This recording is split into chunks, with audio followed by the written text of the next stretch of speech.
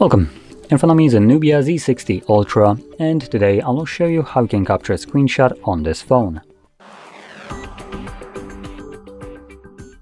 So to get started, you want to open up content that you wish to capture. I'll be using home screen as an example for this, so it's already open and visible on my screen. Just make sure that whatever you want to capture is visible on your screen right now.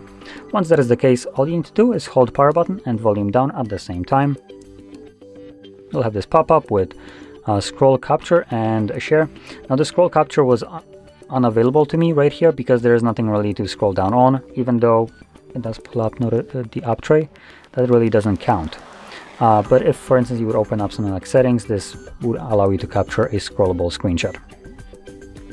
Anyway, once you've captured your screenshot, you can then find it in your Photos tab. If you just captured it, it should be right somewhere at the front.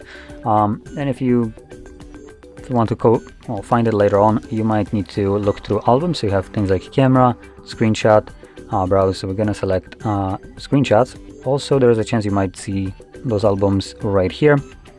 So you would select it from there, and then you would just look for screenshot album. And you can see this is the screenshot that I have captured. So with that being said, if you found this very helpful, don't forget to hit like, subscribe, and thanks for watching.